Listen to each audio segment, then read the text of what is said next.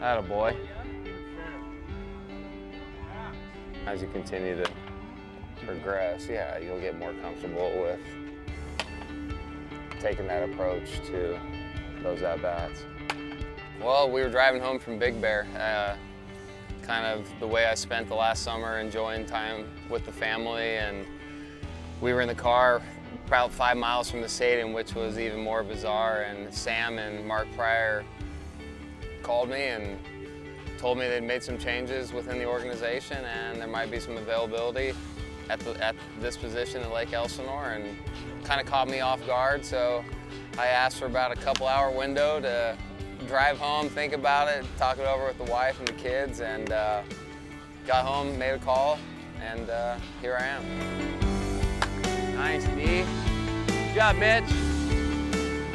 Well, there was a lot of changes going on in the big league level. You know, Murph got moved up to the big league manager, and so everybody was didn't know what direction we were going to go, who was going to be our new hitting coach, if we were going to get a manager, things that way. And then we heard Xavier was going to be our hitting coach, and you know, I grew up following him. We had the same agent since I signed, and you know, so I knew kind of a little bit of background about him. When I found out that Xavier was our hitting coach, I was pretty fired up. He, you know, I remember following him when he was in the big leagues and stuff, and so to get an opportunity to play for a guy like that is a cool experience.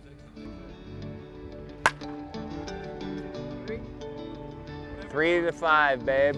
When I stepped away from the game last year, it's really when being at home and hanging out, and there was something missing, you know, and I'd always thought it would be of interest of getting back in the game. I didn't know to what extent, and was volunteering at a high school in San Diego, and this comes about, so I wanted to give it a shot. I wanted to see if I had the passion, the fire, you know, that I had playing, and so far it's been an amazing experience. You know, it's an unbelievable group of kids. It's very rewarding, it's challenging, and it's been a lot of fun so far.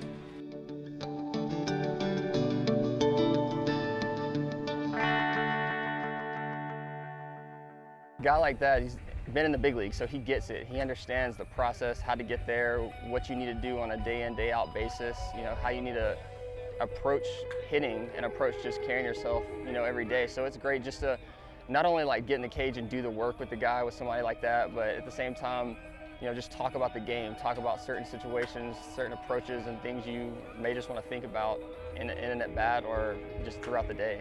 He doesn't impose too much pressure on us or anything. It's just a matter of, you know, going up to him and saying, hey, like, these are my thoughts on this at-bat or this approach. And he's very calm about everything, you know, the way he goes about approaching the game. And so for me personally, it's, you know, he's laid back and he can tell you this is how I handled things, and this is what worked for me, and this is what worked for other professional players that I've played with, and so that's big for us to be able to go to him for that. For me, it's been a quick learning process, trying to find their strengths, weaknesses, and getting to know them, getting to know what drills they like to do, what they don't like to do, their approach in the game, and it's been fun, but like I said, it's been challenging, and you gotta take it all in stride and keep, most importantly, keep them believing in themselves. At the end of the day, this is our careers. This is something that we're gonna have to nurture on our own. And so I think that's, you know, he does a really good job of that, is giving us advice and then allowing us to run with one thing or the other, and that's really on us, because at the end of the day, it's our career.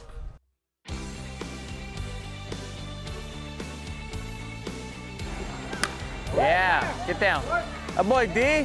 He's got a very laid-back personality. He's very fun to be around. I've always been pretty laid back, and then obviously when you're a coach and you come in and, you know, as long as guys are, you want them to have fun. You want them to get better. You want to provide them with as much information. He's definitely a player's coach. He just kind of gives you insight as to what he feels would be good for you, and then it's kind of up to your, you know, your decision whether you want to go through with something. And that's the thing, is that, you know, like I said, he's been there. At the end of the day, you're still playing a game. It's still, you know, they've got their whole careers ahead of them. You want them to understand that there's going to be good days and bad days. You know, it's a long grind. But from my standpoint, you know, I don't know. I hear from other people. I don't know how I'm perceived, but I tend to have fun and, you know, keep it relaxed in that dugout.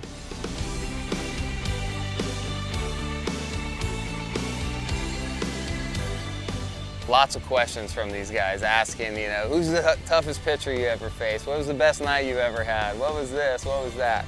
And a lot of it goes back to those years in Elsinore too, where I first year in pro ball, and you know, you're learning the game, you're doing the grind just like them, trying to get better. And even Tate was asking me last night, you know, he's like, give me a breakdown of your overall year from 2001. And it's amazing how time flies, and you have a tough time recalling a lot of stuff. But yeah, it's been outstanding. A lot of familiar faces, and most importantly, it's close to home. To be honest with you, when I took the job, my goals were still just take this and give it a shot. You know, I found out in these few weeks I really enjoy it. It's a very rewarding experience, and you know, you work with a kid one day that early that afternoon, and he goes out and has success that night. It's pretty awesome. It's like one of your own out there. Wherever he goes, I know a lot of guys are going to like him and guys are going to love to play for him. So for me, I'm just enjoying it, and you know, hopefully there'll be some interest at the end of the year, and kind of just play day by day, and just continue to have fun and see where it takes me.